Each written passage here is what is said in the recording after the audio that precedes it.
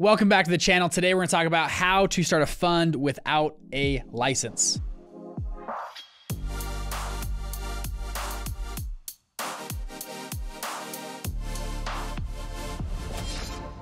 Now, in the last year out of our group, we launched 120 funds last year. A lot of these private equity hedge funds, venture capital, real estate funds, debt funds. I mean, any fund across the board we have launched and seen in our group. And actually, I've worked with a lot of these founders and we've seen a lot of cool stuff without licenses, with and without. So today I want to give you the whole guide. When do you need a license? When do you not need a license, etc. Now, full caveat. I'm not a lawyer. This is not legal advice. I'm just sharing what I've learned and my opinion on things. I'm going to tell you multiple times in this video to go check with legal counsel, go check in your state or your country. But I'm going to share a few things that we've used for our funds. I've founded 3 investment funds, and we've seen with a bunch of our founders inside of fund launch, literally 120 funds launched out of our group last year with fund launch. Now, this goes across the board for any fund. I'm talking private equity, venture, real estate, debt. Is this consideration? Are you under or over $150 million? That's AUM, assets under management. If you're under 150 million, you fall under this state level. I'm talking about the United States here. So state level. Over 150 million, you fall under the federal level. You're not in both, you're in one or the other. Funds that are under 150 million would file as an investment advisor, an IA.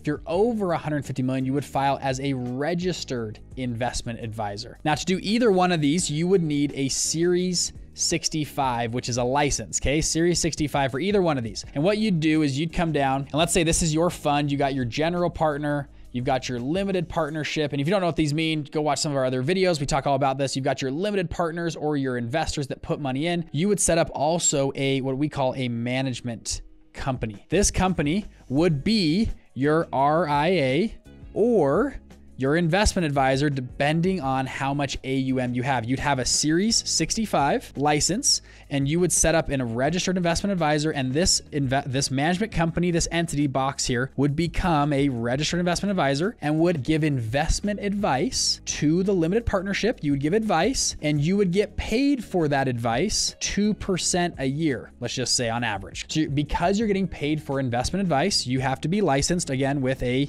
Series 65. And by the way, hopefully this is helpful. I'm just diving right in. No story, no nothing. We're just diving into the content. Hopefully that's cool with you guys. If you guys like this video, by the way, like and subscribe down below. That helps us out a ton on this channel. Now, additionally, this is called a wholesale investment advisor, registered investment advisor. You know how like everyone has like their brother-in-law or friend that works at like Charles Schwab or Merrill Lynch, and they always want to be your investment advisor and be your whatever. They also hold a 65, but they're not wholesale. They are retail. That's why they're trying to get you to come recruit you to be in their investment advisor team. And they're going to give you investment advice. They're paid for their advice. And a lot of times they charge 2% a year. This is not the case. You are here. You only have one client. You advise the limited partnership, the fund is your client, and that's who you give investment advice to. Additionally, you don't give investment advice to individual investors. Those are not your clients. So a big investor will come to you and say, hey, we need to pull money out for tax reasons. They could have given you $100 million. Hey, we want to get out of here, blah, blah, blah. Can you sell the properties early? And you say, sorry, my client is not individual. I don't serve individual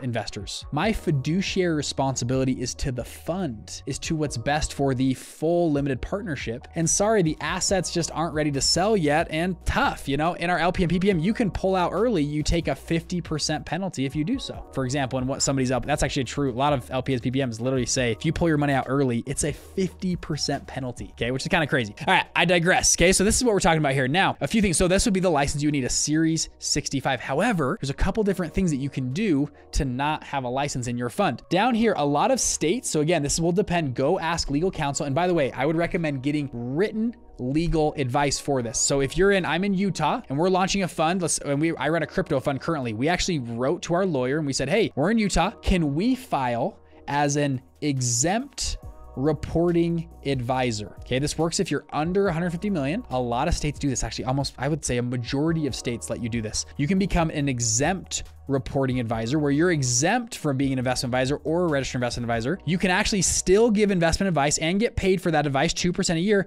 but you do not need to have a Series 65. Pretty crazy because you're not doing retail. You only have one client and it's your fund. And they kind of realize that. You go, hey, you don't need a 65 if you're under 150 million in our state doing a fund, which is kind of cool. So you can file as an exempt reporting advisor. So make sure I would email your lawyer and say, hey, can we do this? Get it written and make sure it's, so if you get dinged on it, it's their malpractice insurance gets dinged, okay? But you can actually file as an exempt reporting advisor, which is pretty cool, okay? This is at the state level. Now, once you get over 150 million, there are a few funds that it's kind of a gray area. For example, like real estate funds, you can file under the 3C5 exemption. And sometimes you don't need this, but oftentimes, most of the time I tell people it's a good idea once you get over 150 million to get your Series 65, set up a registered investment advisor and just do it the right way. But I've seen some funds that are $500, $600 million AUM and they don't have 65s, they are still an exempt reporting advisor, again, depending on the type of fund they're running. Okay, is this making sense so far? Not that hard, right? So now going down below, a lot of people ask me about hedge funds. What if I'm trading? Do I need to have a Series 7, a Series 3, a Series 33, all these different licenses? And this is at least what we've seen across the board. So again, I'm gonna redraw this out. You got your general partner,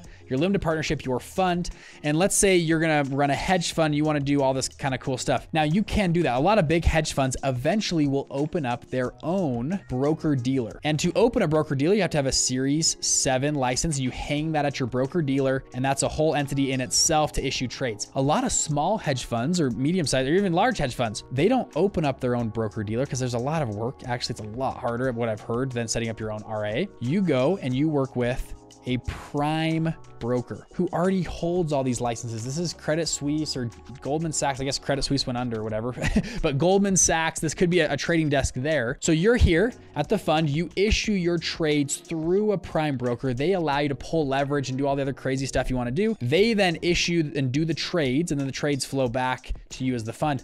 Again, the only license you would need potentially is a Series 65 because you're giving investment advice and getting paid 2% for that investment advice. Kind of cool. So you don't need to get all bugged out. Some people are like, I'm going to get every license in the book. I guess you can do it. And some funds like to buy a broker dealer or own their own broker dealer, and so they don't have to use prime brokers. But a lot of funds actually use prime brokers here to issue their trades, and the prime broker holds a majority of the licenses there for you. But again, this is not legal advice. Go check with legal counsel. Make sure it's all done correctly in your state and your situation, etc. But this is what we've seen across the board. We've now worked with hundreds and hundreds of different funds that have launched. We have over 55,000 students across all of our programs and courses, which is pretty cool. So I get to see a ton of funds, including running my own fund, which is pretty cool. Hopefully that helps. Type a comment down below if you have any questions on this. We can make more videos. Like and subscribe to this channel. And if you want to learn more about funds, we have other videos for you as well. Thank you so much, and I'll see you in the next one. Peace.